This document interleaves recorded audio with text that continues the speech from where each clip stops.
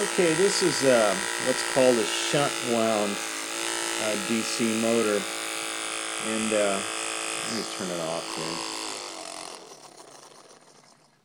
What this is in my little study is it's this one right here, where instead of having a permanent magnet here in the field, you put a coil and you put it in parallel with the rotor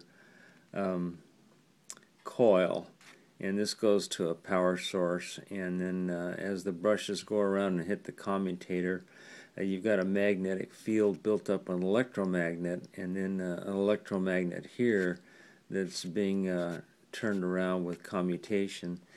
And of course this is where most of my projects were, with a permanent magnet in the rotor and then some sort of a coil device triggering it, either with the brushes or with a reed switch or something else. And then this one here is where you use the coil in the middle, but you put a permanent magnet on it, which is what I was doing here underneath the rotor that's in there, and that came out of a 12-volt motor.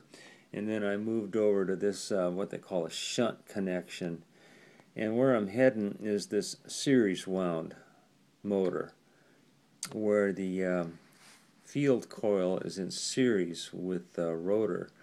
And this is called a universal motor, and this is the target that I want to build, is a universal motor, and I want to do some experiments with this particular motor. But anyway, this is where I'm at with this project right now, and in there is the rotor from a 12-volt DC motor, and then this field coil came out of a dishwasher motor, and that's a permanent magnet in there, and of course they run it on AC, and I just took the field coil out of that and put that around that rotor.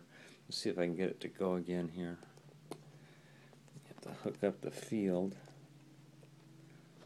This may or may not go again here. There it goes. And it's just running on energy in that super cap.